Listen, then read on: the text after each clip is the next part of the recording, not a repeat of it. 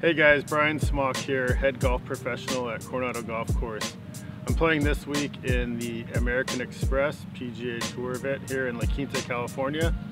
Lucky enough today to play with Ethan Chung. He drove it a long ways. I don't remember out driving at tour players at age 17, 18 years old. So the game's changed a lot. He has plenty of club head speed.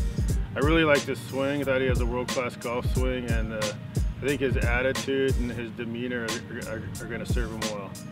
I really appreciate Brian Smock for allowing us to join him today and getting to play this world-class golf course.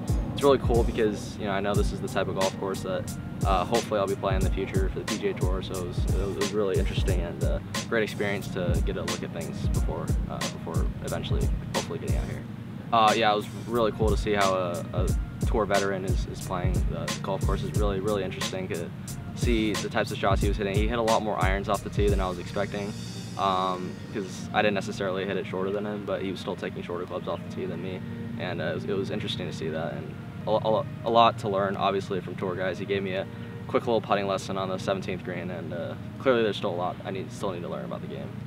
Really appreciate Nike and Callaway for hooking us up today. All the gear was super good.